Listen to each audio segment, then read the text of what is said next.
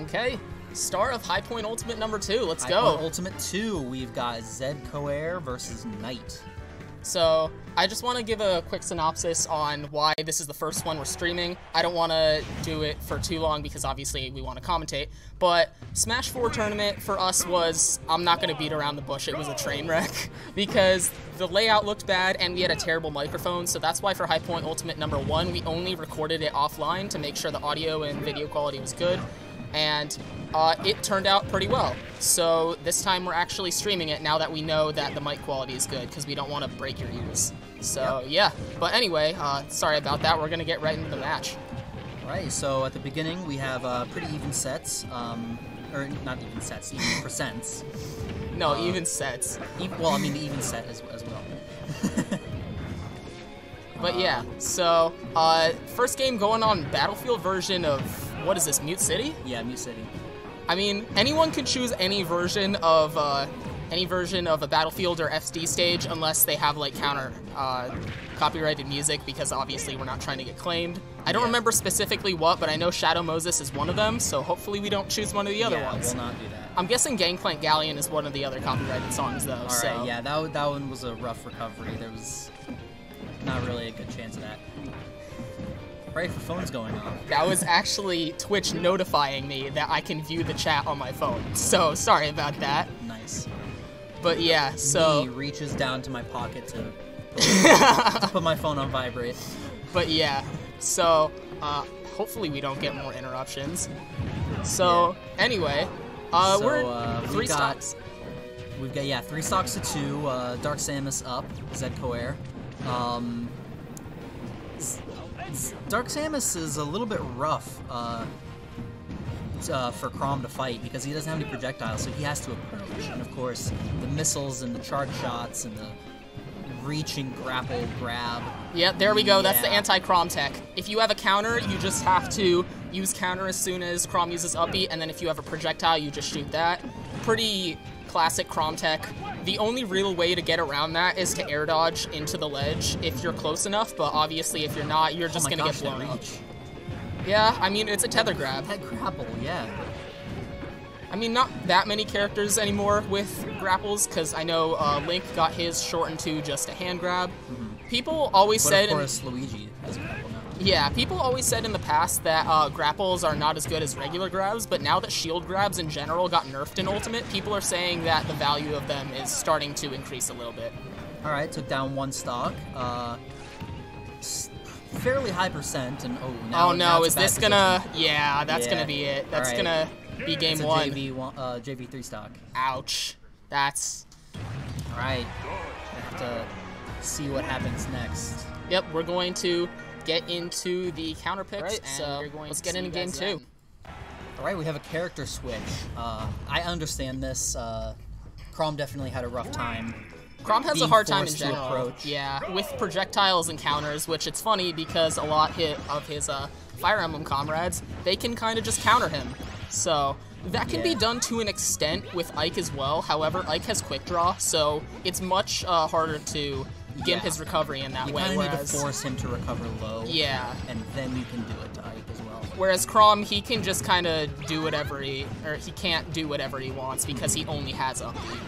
Because we have the same stage, this time the Yoshi Story version, but we have a character switch to Zelda. So it looks like Knight is deciding that he wants to challenge the zoning with his own zoning. And that is an unfortunate SD. Oh yeah, fits in the score real quick. That's that's my bad. I'm usually really, really good about that. I need to remember that. It's alright. Got it done. Got it figured out. Yeah, hopefully it doesn't... That was an unfortunate SD that puts Knight a little bit in the lead for the beginning of this fight, at least.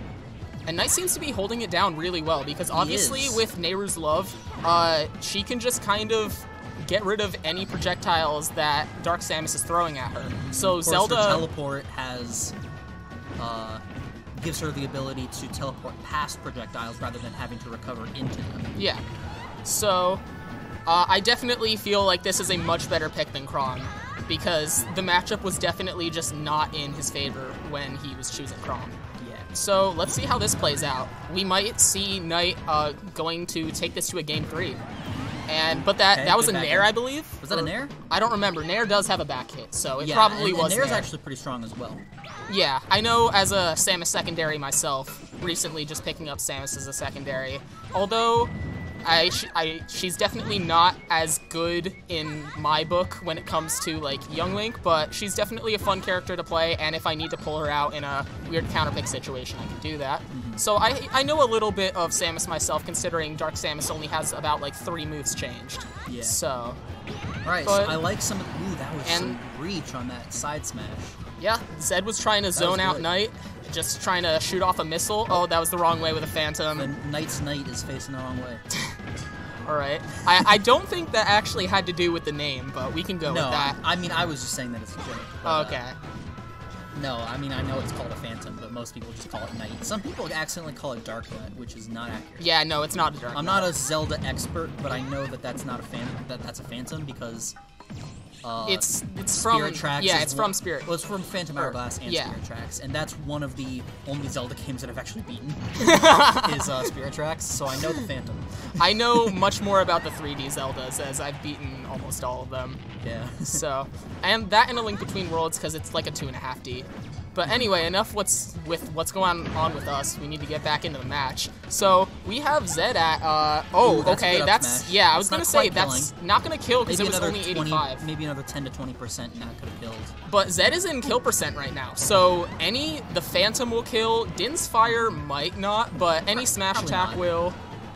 So Well, down smash. Okay, that was a good. Catching charge him, shot, yep. Catching him doing Din's Fire and not having rolling any- right out of the F smash. All right.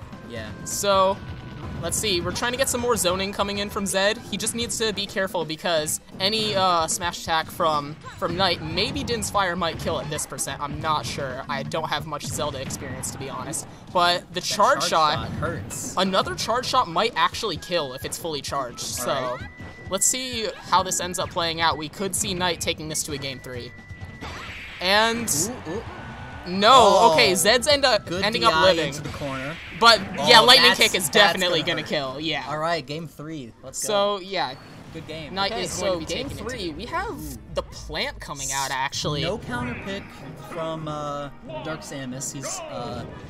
Zed is still comfortable with Dark Samus, but we have another switch from Knight. I don't know if this is a good idea. Yeah. Or, I mean, he did really well as Zelda. I think it was a 2-stock. Maybe it was. Maybe it was. I don't remember. Maybe But it wasn't. I don't remember. yeah, I definitely do see a trend with people winning and then switching their character after they win, which sometimes I just don't understand. So hopefully Knight doesn't lose the game just due to switching There's a to little bit plant. of psychology behind it, with trying to make sure that your opponent Isn't reading you. doesn't know how to adapt. Yeah. Keeping it fresh, keeping it different. That can make sense, but if you definitely got like a 2-stock off, but hey, Ooh, that was a good I up might have to smash. eat my words actually. Yeah. Knight might Kinda actually like hold it On a down. plant eating Dark Samus right there. You're gonna have to eat your words. That was a reach. That was definitely a reach. a little bit of a reach, but someone's gonna laugh at it. And if you laughed at it, you should write it in the comments or the chat. Yeah, I was gonna say, comments aren't gonna Well, happen I for mean- like a week. Yeah, I usually upload these onto my channel afterward. Okay, down smash. Alright, so it's relatively even. Game 3, 2 stocks to 2 stocks, both at low percent. Okay. Yeah, I was gonna say, The roll makes it so it doesn't hit quite as hard because Piranha Plant's down B It has a hits tipper. hardest at the tip. Yep. But I feel like he's still Like that. definitely. Ooh, Oh, the good super block, good armor. block. I Super feel like armor Zed protected him from the can. missile, but Yeah, he can do something Dark Samus else. knew it because he says so. He still blocked. Zed, I'm not sure if he's choosing the right options to get out of down B. There might be something else that he can do. But let's see if we can figure it out. One thing to note about Piranha Plant's down B is that once he falls over in order to angle forward, he can't angle back up. So if the Piranha Plant player angles their down B early in charging it, then you're free to jump. Okay. So, That is yeah. one thing to note. Again, a lot of Not people... that I want to give the players hints. Yeah, I was gonna try to refrain from coaching myself because I Yeah, knew... Oh, no! No. I don't know. I get what he was going for with trying to angle it, so that way... fade away. Yeah, because he might have been a little bit worried that Zed was going to try to spike him, but I think he still would have intercepted it anyway with the leaves, similar to K. Rool's up B in pre-patch. To a lesser extent now, but it can still happen. Yeah. So, I mean, this is definitely not insurmountable. yeah, Knight can definitely still make this comeback because Piranha Plant has a ton of kill moves. Any smash attack, yeah, Zed neutral is B. definitely a kill percentage. Yeah, there we go. That side smash is really powerful. So Knight is at a deficit right now, but we can't count him out because obviously Plant has an insane recovery. He's pretty heavy, so he's gonna live a long time.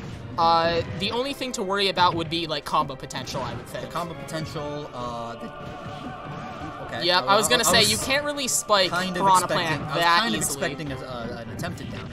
Okay. Okay.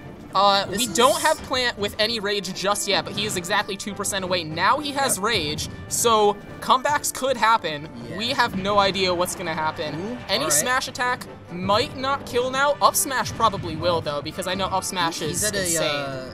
Knight is at a disadvantage at the moment because he's being forced to approach. Okay. Although now that let's trap with the neutral B. Now okay. That Zed's used his charge shot up, now he doesn't really have that presence anymore. He's living. He's living.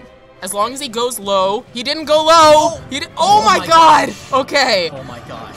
That's not gonna kill. That's not gonna kill. Not. Oh, he air dodged through the neutral B. All right.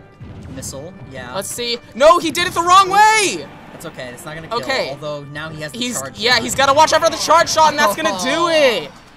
Zed is going to take it 2-0 overnight. That was a good set. Everyone's clapping in the back. That was a good set. Good stuff. Good thing to start.